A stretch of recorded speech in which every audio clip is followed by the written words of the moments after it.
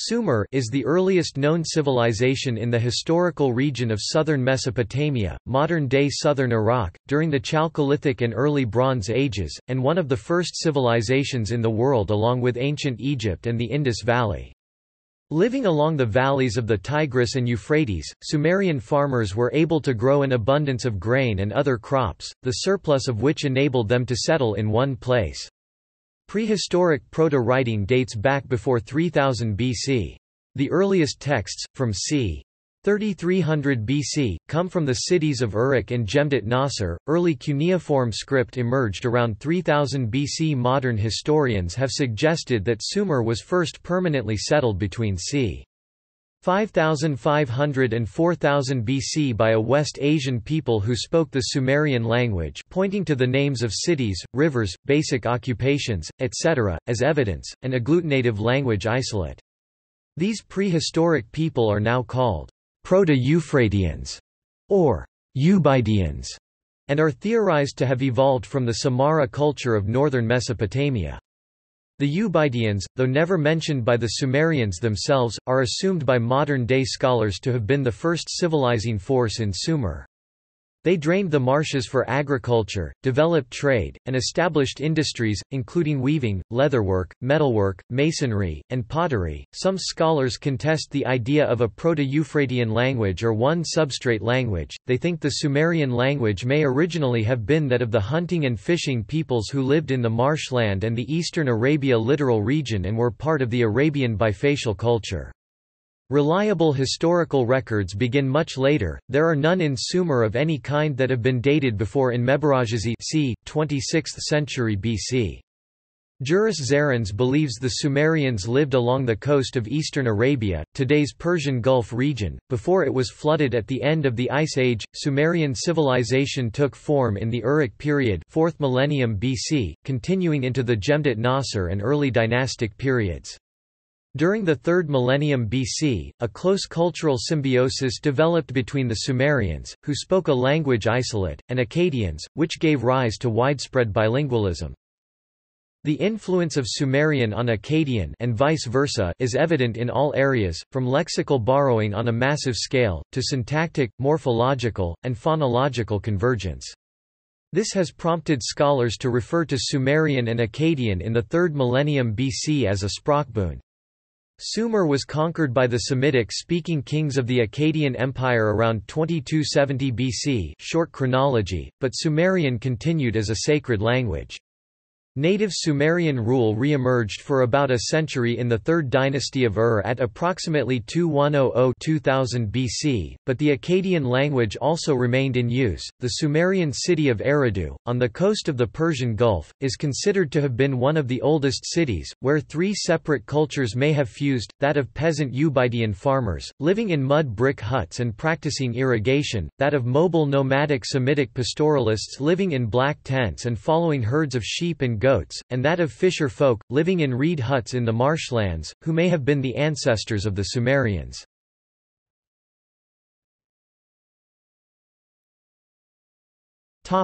Origin of name. The term Sumerian is the common name given to the ancient non-Semitic-speaking inhabitants of Mesopotamia by the East Semitic-speaking Akkadians. The Sumerians referred to themselves as Ug-Sag-Gig-Ga cuneiform. Phonetically, U-Sa-I-A, literally meaning, the black-headed people, and to their land as Ki and Gi are cuneiform, place plus lords plus noble, meaning, place of the noble lords. The Akkadian word Shumer may represent the geographical name in dialect, but the phonological development leading to the Akkadian term Sumeru is uncertain. Hebrew Shinar, Egyptian Sngr, and Hittite Sanhar, all referring to southern Mesopotamia, could be Western variants of Shumer.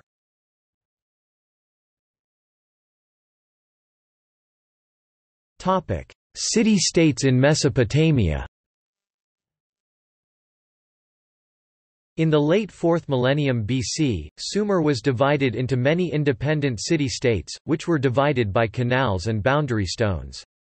Each was centered on a temple dedicated to the particular patron god or goddess of the city and ruled over by a priestly governor or by a king who was intimately tied to the city's religious rites.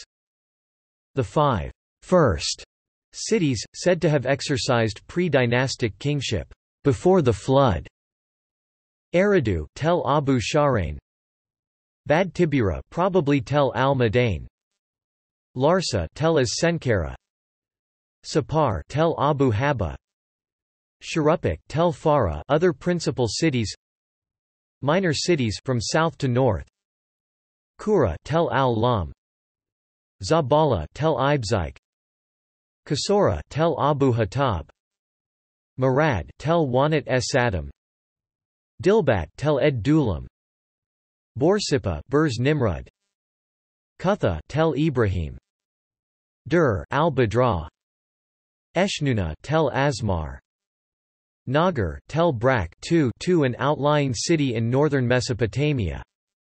Apart from Mari, which lies full 330 kilometers (205 miles) northwest of Ubaid, but which is credited in the king list as having exercised kingship in the early dynastic II period, and Nagar, an outpost, these cities are all in the Euphrates-Tigris alluvial plain, south of Baghdad in what are now the Babel, Diyala, Wasit, Dhiqar, Basra, al-Mudhana and al-Qadisiyya governorates of Iraq.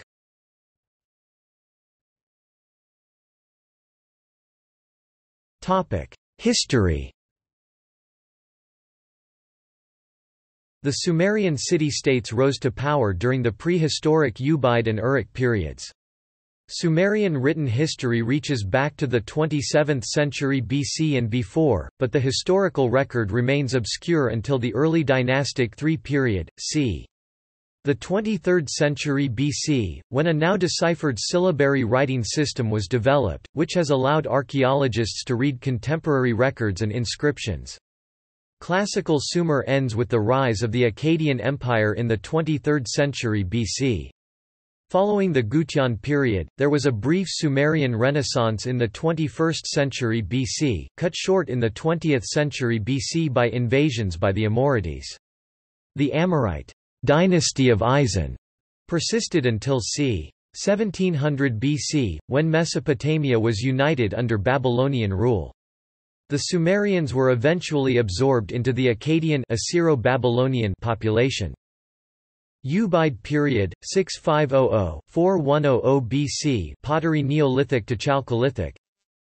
Uruk period, 4100–2900 BC, late Chalcolithic to early Bronze Age I.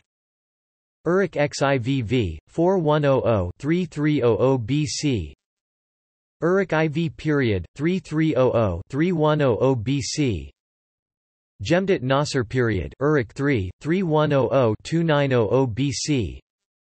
Early Dynastic period, Early Bronze Age EIV. Early Dynastic I period, 2900–2800 BC. Early Dynastic II period, 2800–2600 BC, Gilgamesh. Early Dynastic Ea period, 2600–2500 BC. Early Dynastic IIIB period, c. 2500–2334 BC. Akkadian Empire period, c.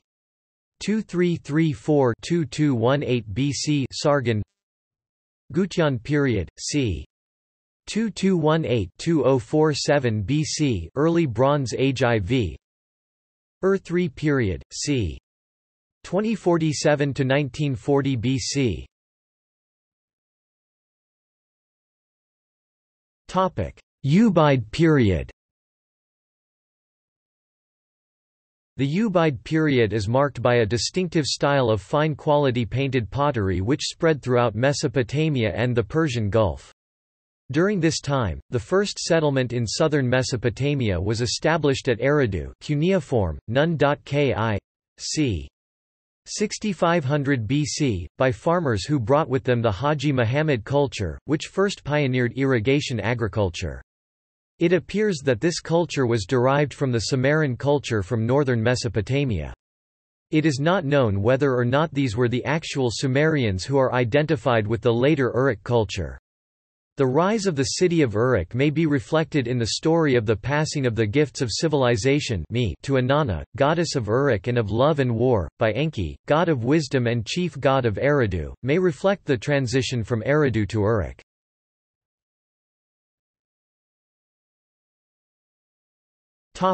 Uruk period. The archaeological transition from the Ubaid period to the Uruk period is marked by a gradual shift from painted pottery domestically produced on a slow wheel to a great variety of unpainted pottery mass-produced by specialists on fast wheels. The Uruk period is a continuation and an outgrowth of Ubaid, with pottery being the main visible change. By the time of the Uruk period, c. 4100–2900 BC, calibrated, the volume of trade goods transported along the canals and rivers of southern Mesopotamia facilitated the rise of many large, stratified, temple-centered cities with populations of over 10,000 people, where centralized administrations employed specialized workers. It is fairly certain that it was during the Uruk period that Sumerian cities began to make use of slave labor captured from the hill country, and there is ample evidence for captured slaves as workers in the earliest texts. Artifacts, and even colonies of this Uruk civilization have been found over a wide area, from the Taurus Mountains in Turkey, to the Mediterranean Sea in the west, and as far east as central Iran. The Uruk period civilization, exported by Sumerian traders and colonists like that found at Tel Brak, had an effect on all surrounding peoples, who gradually evolved their own comparable, competing economies and cultures. The cities of Sumer could not maintain remote, long-distance colonies by military force. Sumerian cities during the Uruk period were probably theocratic and were most likely headed by a priest-king, assisted by a council of elders, including both men and women. It is quite possible that the later Sumerian pantheon was modeled upon this political structure. There was little evidence of organized warfare or professional soldiers during the Uruk period, and towns were generally unwalled. During this period Uruk became the most urbanized city in the world, surpassing for the first time 50,000 inhabitants. The ancient Sumerian king list includes the early dynasties of several prominent cities from this period. The first set of names on the list is of kings said to have reigned before a major flood occurred. These early names may be fictional, and include some legendary and mythological figures, such as Alulim and Dumazid. The end of the Uruk period coincided with the Peora Oscillation, a dry period from c. 3200–2900 BC that marked the end of a long wetter, warmer climate period from about 9,000 to 5,000 years ago, called the Holocene climatic optimum.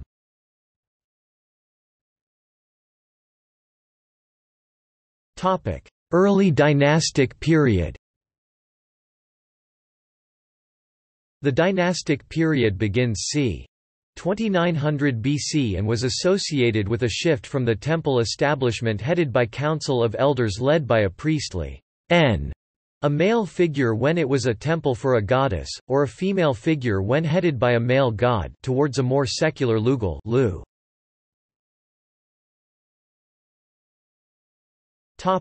Man, gal.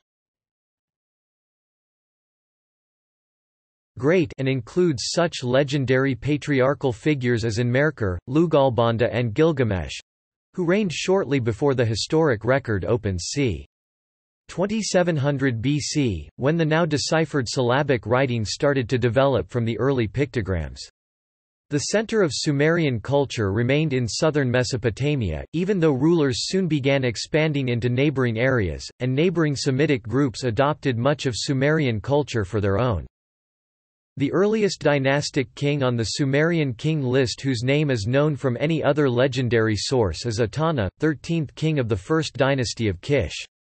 The earliest king authenticated through archaeological evidence is Enmebarajasi of Kish, c. 26th century BC, whose name is also mentioned in the Gilgamesh epic, leading to the suggestion that Gilgamesh himself might have been a historical king of Uruk. As the Epic of Gilgamesh shows, this period was associated with increased war. Cities became walled, and increased in size as undefended villages in southern Mesopotamia disappeared. Both Enmerkar and Gilgamesh are credited with having built the walls of Uruk.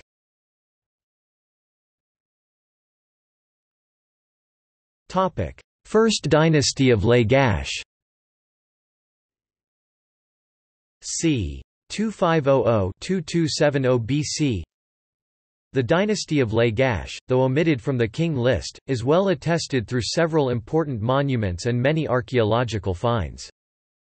Although short-lived, one of the first empires known to history was that of Enatom of Lagash, who annexed practically all of Sumer, including Kish, Uruk, and Larsa, and reduced to tribute the city-state of Umma, arch-rival of Lagash. In addition, his realm extended to parts of Elam and along the Persian Gulf. He seems to have used terror as a matter of policy. Enatom's Stele of the Vultures depicts vultures pecking at the severed heads and other body parts of his enemies. His empire collapsed shortly after his death. Later, Lugal-Zage-C, the priest-king of Umma, overthrew the primacy of the Lagash dynasty in the area, then conquered Uruk, making it his capital, and claimed an empire extending from the Persian Gulf to the Mediterranean. He was the last ethnically Sumerian king before Sargon of Akkad.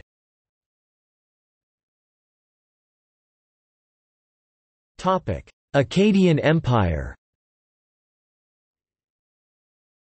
c. 2270–2083 BC. Short chronology. The Eastern Semitic Akkadian language is first attested in proper names of the kings of Kish c. 2800 BC, preserved in later king lists. There are texts written entirely in Old Akkadian dating from c. 2500 BC. Use of Old Akkadian was at its peak during the rule of Sargon the Great c. 2270–2215 BC, but even then most administrative tablets continued to be written in Sumerian, the language used by the scribes. Gelb and Westenholz differentiate three stages of Old Akkadian, that of the pre-Sargonic era, that of the Akkadian Empire, and that of the Neo-Sumerian Renaissance that followed it. Akkadian and Sumerian coexisted as vernacular languages for about 1,000 years, but by around 1800 BC, Sumerian was becoming more of a literary language familiar mainly only to scholars and scribes. Thorkild Jacobson has argued that there is little break in historical continuity between the pre- and post-Sargon periods, and that too much emphasis has been placed on the perception of a Semitic versus Sumerian conflict. However, it is certain that Akkadian was also briefly imposed on neighboring parts of Elam that were previously conquered, by Sargon.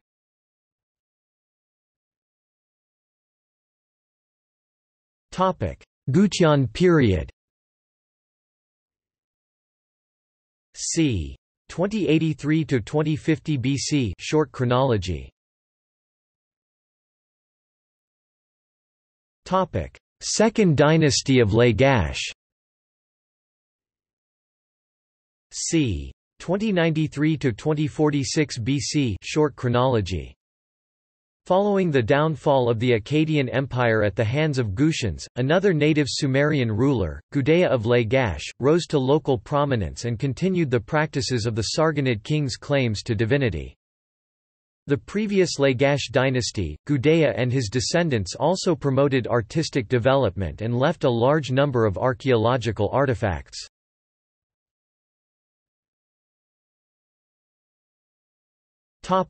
Ur-III period.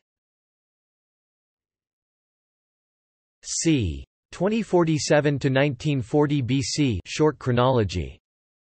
Later, the Third Dynasty of Ur under Ur-Nammu and Shulga, whose power extended as far as southern Assyria, was the last great Sumerian Renaissance. But already the region was becoming more Semitic than Sumerian, with the resurgence of the Akkadian-speaking Semites in Assyria and elsewhere, and the influx of waves of Semitic Martu Amorites who were to found several competing local powers in the south, including Isin, Larsa, Eshnunna and some time later Babylonia. The last of these eventually came to briefly dominate the south of Mesopotamia as the Babylonian Empire, just as the Old Assyrian Empire had already done so in the north from the late 21st century BC. The Sumerian language continued as a sacerdotal language taught in schools in Babylonia and Assyria, much as Latin was used in the medieval period, for as long as cuneiform was utilized.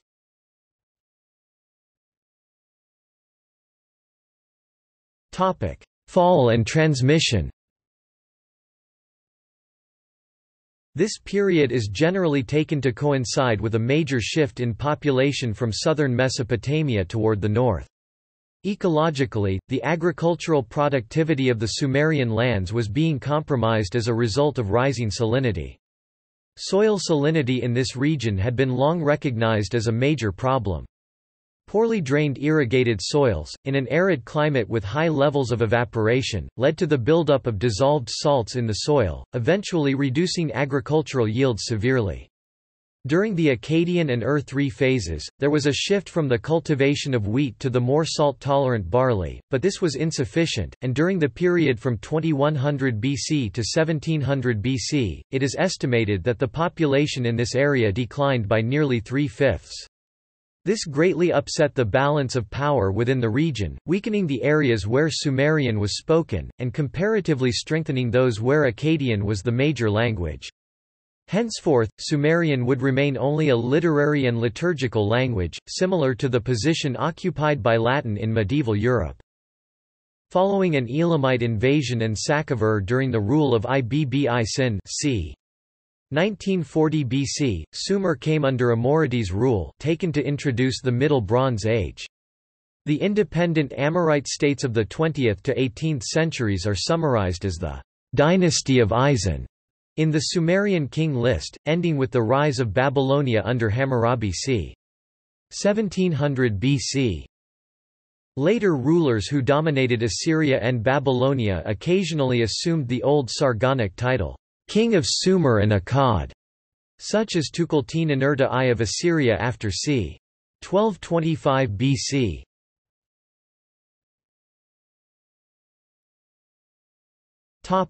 Population.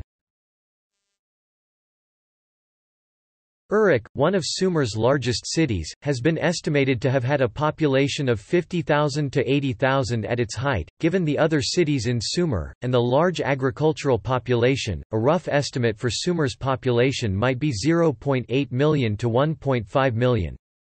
The world population at this time has been estimated at about 27 million. The Sumerians spoke a language isolate, but a number of linguists have claimed to be able to detect a substrate language of unknown classification beneath Sumerian because names of some of Sumer's major cities are not Sumerian, revealing influences of earlier inhabitants.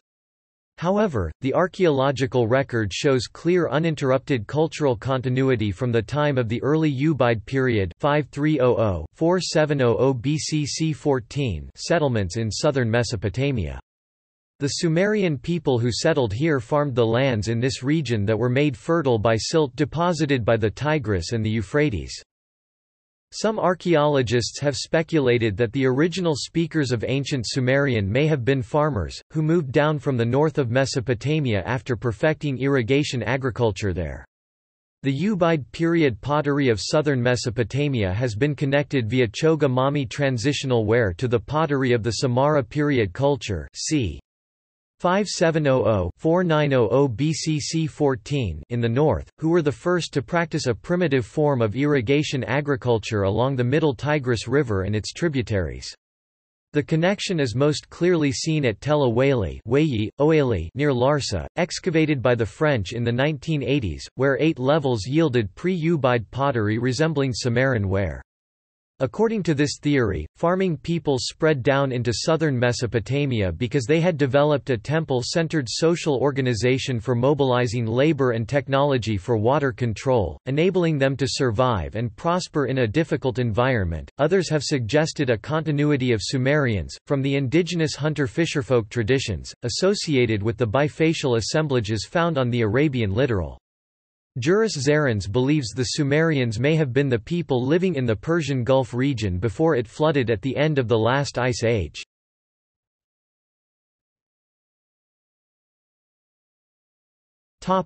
Culture.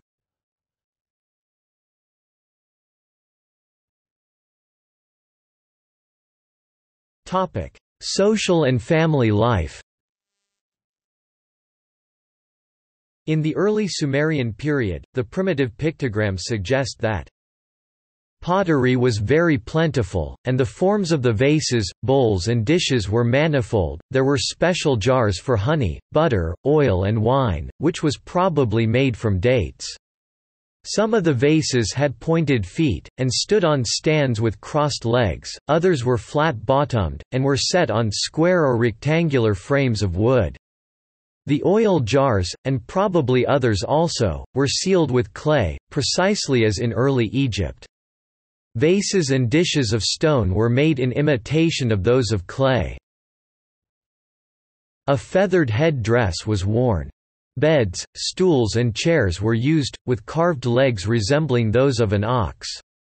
There were fireplaces and fire altars. Knives, drills, wedges and an instrument that looks like a saw were all known. While spears, bows, arrows, and daggers but not swords were employed in war. Tablets were used for writing purposes.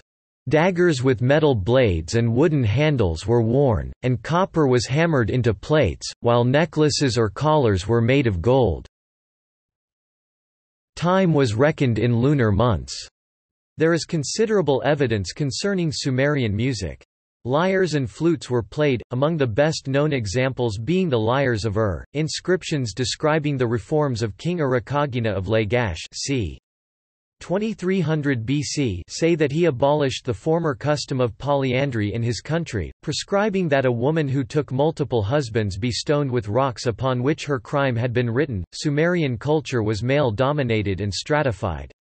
The Code of Ur-Nammu, the oldest such codification yet discovered, dating to the Ur-3, reveals a glimpse at societal structure in late Sumerian law.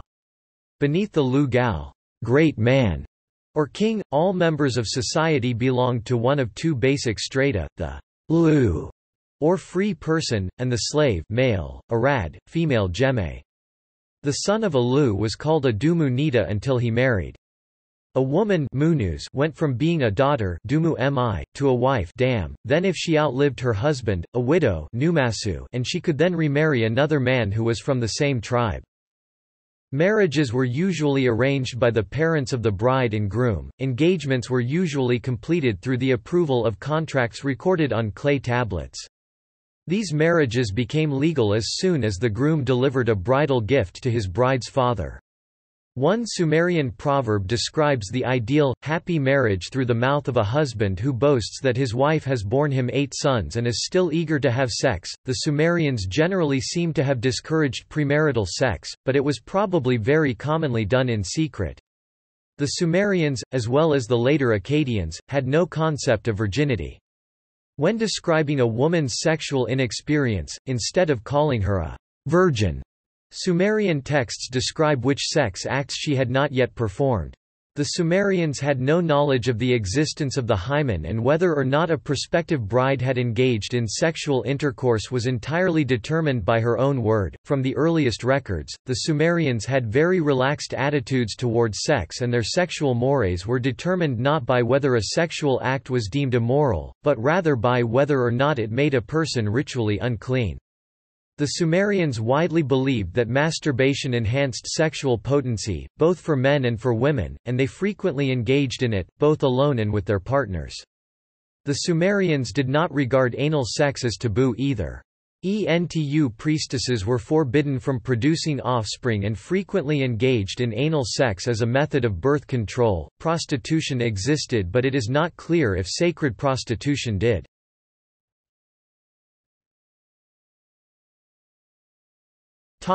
Language and writing. The most important archaeological discoveries in Sumer are a large number of clay tablets written in cuneiform script. Sumerian writing is considered to be a great milestone in the development of humanity's ability to not only create historical records but also in creating pieces of literature, both in the form of poetic epics and stories as well as prayers and laws. Although pictures—that is, hieroglyphs—were used first, cuneiform and then ideograms, where symbols were made to represent ideas, soon followed. Triangular or wedge-shaped reeds were used to write on moist clay. A large body of hundreds of thousands of texts in the Sumerian language have survived, such as personal and business letters, receipts, lexical lists, laws, hymns, prayers, stories, and daily records. Full libraries of clay tablets have been found.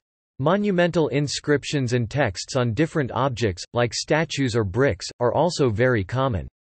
Many texts survive in multiple copies because they were repeatedly transcribed by scribes in training. Sumerian continued to be the language of religion and law in Mesopotamia long after Semitic speakers had become dominant. A prime example of cuneiform writing would be a lengthy poem that was discovered in the ruins of Uruk. The Epic of Gilgamesh was written in the standard Sumerian cuneiform. It tells of a king from the early Dynastic II period named Gilgamesh or Bilgamesh in Sumerian. The story is based around the fictional adventures of Gilgamesh and his companion, Enkidu. It was laid out on several clay tablets and is claimed to be the earliest example of a fictional, written piece of literature discovered so far. The Sumerian language is generally regarded as a language isolate in linguistics because it belongs to no known language family. Akkadian, by contrast, belongs to the Semitic branch of the Afroasiatic languages. There have been many failed attempts to connect Sumerian to other language families. It is an agglutinative language, in other words, morphemes, units of meaning, are added together to create words, unlike analytic languages where morphemes are purely added together to create sentences. Some authors have proposed that there may be evidence of a substratum or adstratum language for geographic features and various crafts and agricultural activities, called variously Proto-Euphratean or Proto-Tigrine, but this is disputed by others. Understanding Sumerian texts today can be problematic. Most difficult are the earliest texts, which in many cases do not give the full grammatical structure of the language and seem to have been used as an aide-memoire for knowledgeable scribes. During the 3rd millennium BC, a cultural symbiosis developed between the Sumerians and the Akkadians, which included widespread bilingualism. The influences between Sumerian and Akkadian are evident in all areas, including lexical borrowing on a massive scale, and syntactic, morphological, and phonological convergence. This mutual influence has prompted scholars to refer to Sumerian and Akkadian of the 3rd millennium BC as a Sprachbund. Akkadian gradually replaced Sumerian as a spoken language somewhere around the turn of the 3rd and the 2nd millennium BC, but Sumerian continued to be used as a sacred, ceremonial, literary, and scientific language in Babylonia and Assyria until the 1st century AD.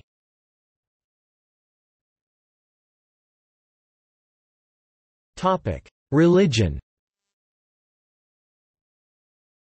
The Sumerians credited their divinities for all matters pertaining to them and exhibited humility in the face of cosmic forces, such as death and divine wrath. Sumerian religion seems to have been founded upon two separate cosmogenic myths.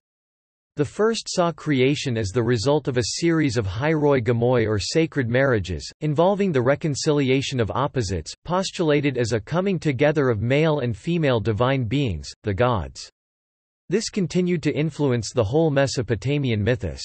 Thus, in the later Akkadian Enuma Elish, the creation was seen as the union of fresh and salt water, as male Abza, and female Tiamat. The products of that union, Lam and Lamu, the muddy ones, were titles given to the gatekeepers of the E-Abza temple of Enki, in Eridu, the first Sumerian city. Describing the way that muddy islands emerge from the confluence of fresh and salty water at the mouth of the Euphrates, where the river deposited its load of silt, a second Hieros Gamos supposedly created Anshar and Kishar, the sky pivot, or axle, and the earth pivot, parents in turn of Anu, the sky, and Ki, the earth. Another important Sumerian Hieros Gamos was that between Ki, here known as Ninursak or Lady of the Mountains, and Enki of Eridu, the god of fresh water which brought forth greenery and pasture. At an early stage, following the dawn of recorded history, Nippur, in central Mesopotamia, replaced Eridu in the south as the primary temple city, whose priests exercised political hegemony on the other city-states. Nippur retained this status throughout the Sumerian period.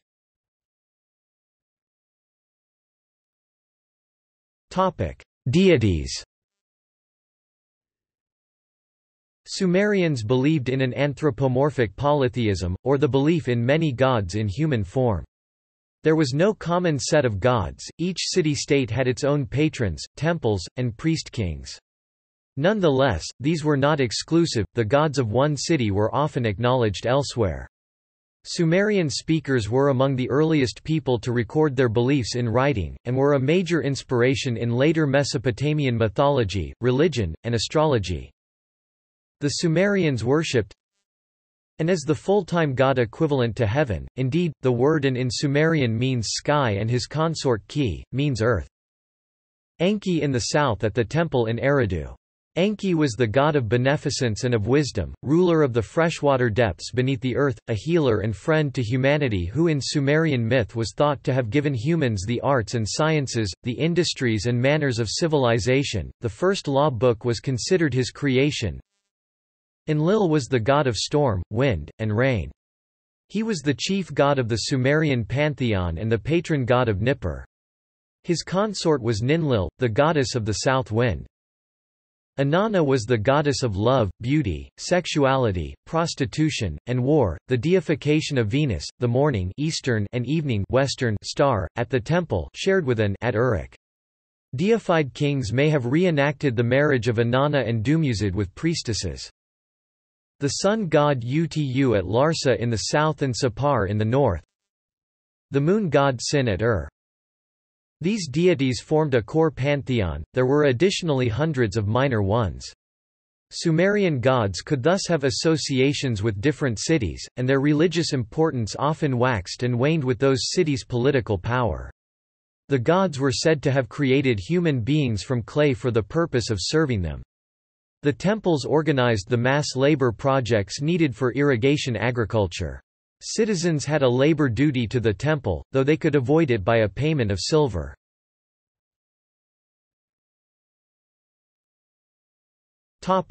Cosmology.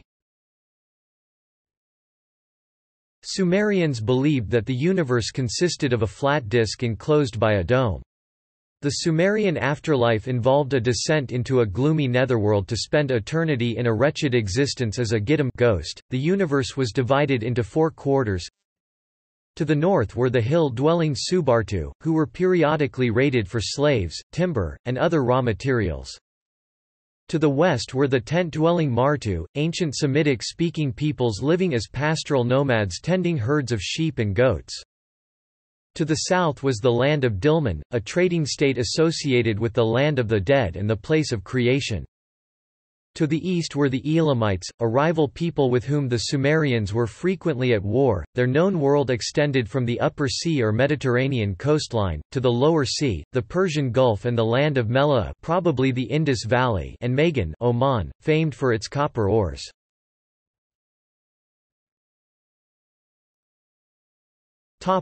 Temple and temple organization. Ziggurats Sumerian temples each had an individual name and consisted of a forecourt, with a central pond for purification. The temple itself had a central nave with aisles along either side. Flanking the aisles would be rooms for the priests. At one end would stand the podium and a mud brick table for animal and vegetable sacrifices. Granaries and storehouses were usually located near the temples. After a time the Sumerians began to place the temples on top of multi-layered square constructions built as a series of rising terraces, giving rise to the ziggurat style.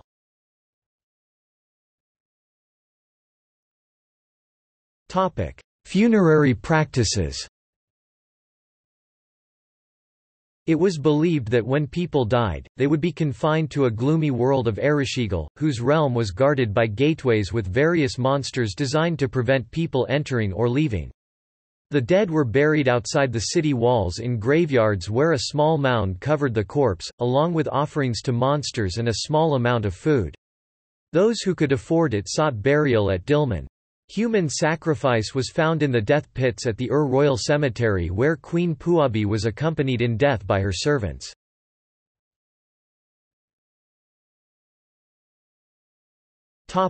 Agriculture and hunting. The Sumerians adopted an agricultural lifestyle perhaps as early as c. 5000 BC to 4500 BC. The region demonstrated a number of core agricultural techniques, including organized irrigation, large-scale intensive cultivation of land, mono-cropping involving the use of plow agriculture, and the use of an agricultural specialized labor force under bureaucratic control. The necessity to manage temple accounts with this organization led to the development of writing c. 3500 BC. In the early Sumerian Uruk period, the primitive pictograms suggest that sheep, goats, cattle, and pigs were domesticated. They used oxen as their primary beasts of burden and donkeys or equids as their primary transport animal, and woolen clothing as well as rugs were made from the wool or hair of the animals. By the side of the house was an enclosed garden planted with trees and other plants, wheat and probably other cereals were sown in the fields, and the shadif was already employed for the purpose of irrigation. Plants were also grown in pots or vases. The Sumerians were one of the first known beer-drinking societies. Cereals were plentiful and were the key ingredient in their early brew. They brewed multiple kinds of beer consisting of wheat, barley, and mixed grain beers. Beer brewing was very important to the Sumerians. It was referenced in the Epic of Gilgamesh when Enkidu was introduced to the food and beer of Gilgamesh's people. "Drink the beer, as is the custom of the land." He drank the beer 7 jugs, and became expansive and sang with joy. The Sumerians practiced similar irrigation techniques as those used in Egypt. American anthropologist Robert McCormick Adams says that irrigation development was associated with urbanization, and that 89% of the population lived in the cities.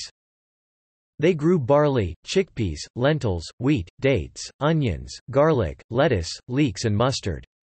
Sumerians caught many fish and hunted fowl and gazelle. Sumerian agriculture depended heavily on irrigation. The irrigation was accomplished by the use of shadif, canals, channels, dikes, weirs, and reservoirs. The frequent violent floods of the Tigris, and less so, of the Euphrates, meant that canals required frequent repair and continual removal of silt, and survey markers and boundary stones needed to be continually replaced. The government required individuals to work on the canals in a corvée, although the rich were able to exempt themselves. As is known from the Sumerian Farmer's Almanac, after the flood season and after the spring equinox and the Akitu or New Year festival, using the canals, farmers would flood their fields and then drain the water. Next they made oxen stomp the ground and kill weeds. They then dragged the fields with pickaxes. After drying, they plowed, harrowed, and raked the ground 3 times, and pulverized it with a mattock, before planting seed. Unfortunately, the high evaporation rate resulted in a gradual increase in the salinity of the fields. By the Ur-III period, farmers had switched from wheat to the more salt-tolerant barley as their principal crop. Sumerians harvested during the spring in 3-person teams consisting of a reaper, a binder, and a sheaf handler. The farmers would use threshing wagons, driven by oxen, to separate the cereal heads from the stalks and then use threshing sleds to disengage the grain. They then winnowed the grain-chaff mixture.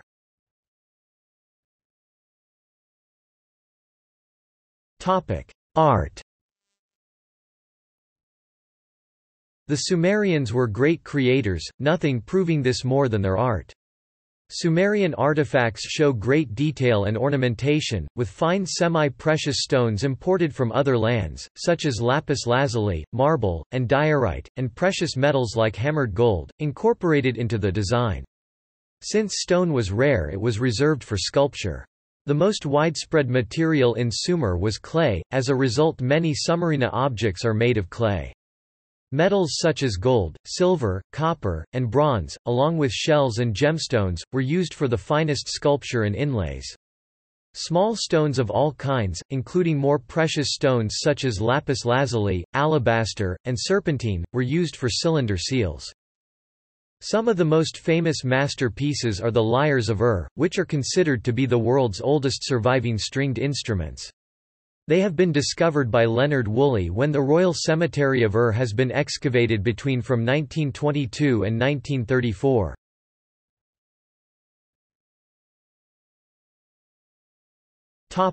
Architecture.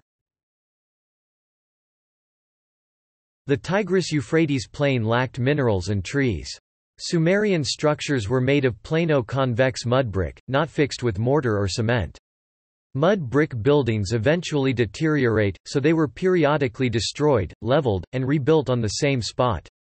This constant rebuilding gradually raised the level of cities, which thus came to be elevated above the surrounding plain. The resultant hills, known as tells, are found throughout the ancient Near East. According to Archibald Sayce, the primitive pictograms of the early Sumerian i.e. Uruk era suggest that stone was scarce, but was already cut into blocks and seals. Brick was the ordinary building material, and with it cities, forts, temples and houses were constructed. The city was provided with towers and stood on an artificial platform. The house also had a tower-like appearance.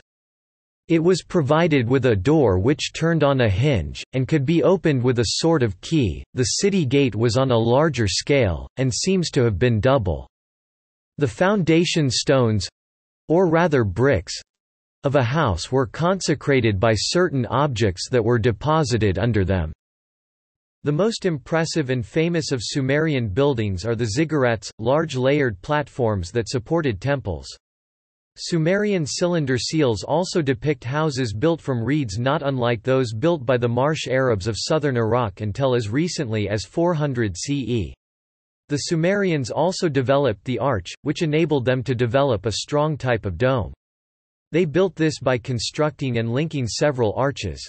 Sumerian temples and palaces made use of more advanced materials and techniques, such as buttresses, recesses, half-columns, and clay nails.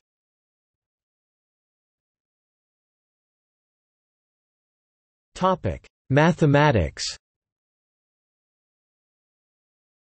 The Sumerians developed a complex system of metrology c. 4000 BC. This advanced metrology resulted in the creation of arithmetic, geometry, and algebra. From c. 2600 BC onwards, the Sumerians wrote multiplication tables on clay tablets and dealt with geometrical exercises and division problems. The earliest traces of the Babylonian numerals also date back to this period. The period c. 2700–2300 BC saw the first appearance of the abacus, and a table of successive columns which delimited the successive orders of magnitude of their sexagesimal number system. The Sumerians were the first to use a place value numeral system. There is also anecdotal evidence the Sumerians may have used a type of slide rule in astronomical calculations. They were the first to find the area of a triangle and the volume of a cube.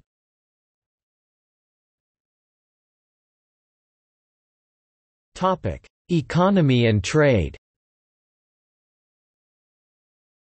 Discoveries of obsidian from far-away locations in Anatolia and lapis lazuli from Badakhshan in northeastern Afghanistan, beads from Dilmun modern Bahrain, and several seals inscribed with the Indus Valley script suggest a remarkably wide-ranging network of ancient trade centered on the Persian Gulf. For example, imports to Ur came from many parts of the world. In particular, the metals of all types had to be imported. The Epic of Gilgamesh refers to trade with far lands for goods, such as wood, that were scarce in Mesopotamia. In particular, cedar from Lebanon was prized. The finding of resin in the tomb of Queen Puabi at Ur indicates it was traded from as far away as Mozambique. The Sumerians used slaves, although they were not a major part of the economy. Slave women worked as weavers, pressers, millers, and porters. Sumerian potters decorated pots with cedar oil paints. The potters used a bow drill to produce the fire needed for baking the pottery. Sumerian masons and jewelers knew and made use of alabaster, calcite, ivory, iron, gold, silver, carnelian, and lapis lazuli.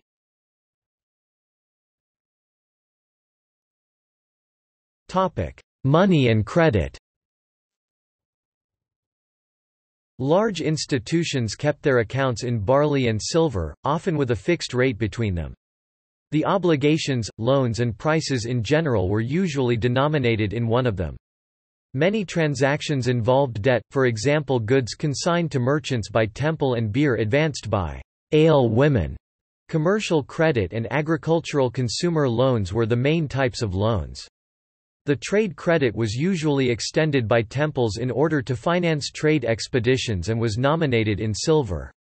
The interest rate was set at 1/60th a month, 1 shekel per mina, sometime before 2000 BC, and it remained at that level for about 2000 years. Rural loans commonly arose as a result of unpaid obligations due to an institution such as a temple. In this case, the arrears were considered to be lent to the debtor. They were denominated in barley or other crops, and the interest rate was typically much higher than for commercial loans and could amount to 1/3 to 1/2 of the loan principal. Periodically, rulers signed clean slate decrees that cancelled all the rural but not commercial debt and allowed bondservants to return to their homes. Customarily, rulers did it at the beginning of the first full year of their reign, but they could also be proclaimed at times of military conflict or crop failure. The first known ones were made by Enmetina and Urakagina of Lagash in 2400–2350 BC. According to Hudson, the purpose of these decrees was to prevent debts mounting to a degree that they threatened the fighting force, which could happen if peasants lost the subsistence land or became bondservants due to the inability to repay the debt.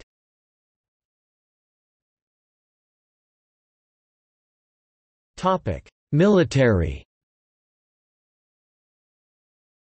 The almost constant wars among the Sumerian city-states for 2000 years helped to develop the military technology and techniques of Sumer to a high level.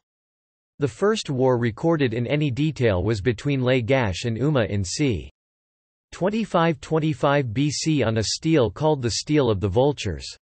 It shows the king of Lagash leading a Sumerian army consisting mostly of infantry.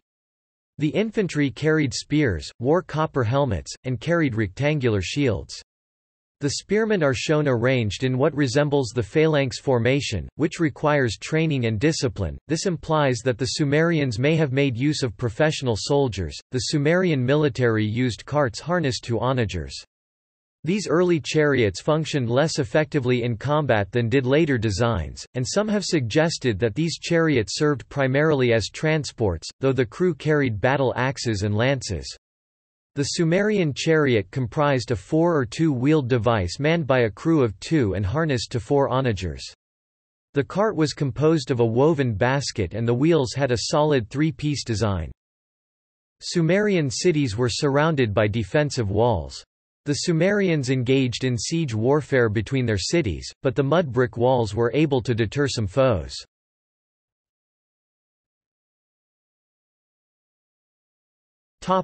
Technology. Examples of Sumerian technology include, the wheel, cuneiform script, arithmetic and geometry, irrigation systems, Sumerian boats, lunisolar calendar, bronze, leather, saws, chisels, hammers, braces, bits, nails, pins, rings, hoes, axes, knives, lancepoints, arrowheads, swords, glue, daggers, waterskins, bags, harnesses, armor, quivers, war chariots, scabbards, boots, sandals, harpoons and beer. The Sumerians had 3 main types of boats. Clinker-built sailboats stitched together with hair, featuring bitumen waterproofing. Skin boats constructed from animal skins and reeds. Wooden oared ships, sometimes pulled upstream by people and animals walking along the nearby banks.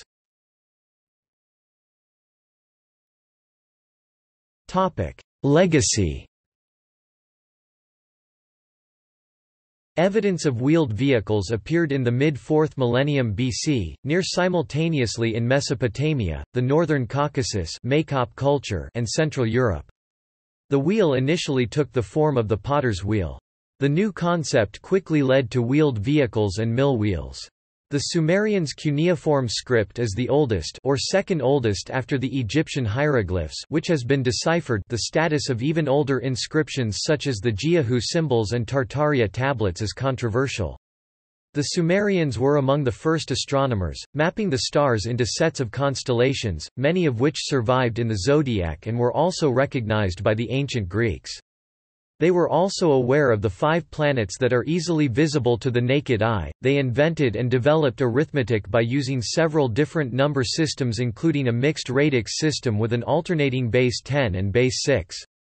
This sexagesimal system became the standard number system in Sumer and Babylonia.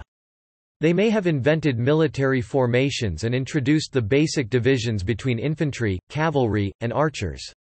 They developed the first known codified legal and administrative systems, complete with courts, jails, and government records. The first true city-states arose in Sumer, roughly contemporaneously with similar entities in what are now Syria and Lebanon. Several centuries after the invention of cuneiform, the use of writing expanded beyond debt, payment certificates and inventory lists to be applied for the first time, about 2600 BC, to messages and mail delivery, history, legend, mathematics, astronomical records, and other pursuits. Conjointly with the spread of writing, the first formal schools were established, usually under the auspices of a city-state's primary temple. Finally, the Sumerians ushered in domestication with intensive agriculture and irrigation. Emmer wheat, barley, sheep starting as mouflon, and cattle starting as aurochs were foremost among the species cultivated and raised for the first time on a grand scale.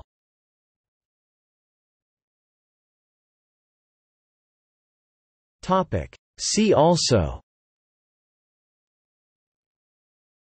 History of Iraq, History of writing numbers, Ancient Mesopotamian units of measurement, Ancient Mesopotamian religion. Notes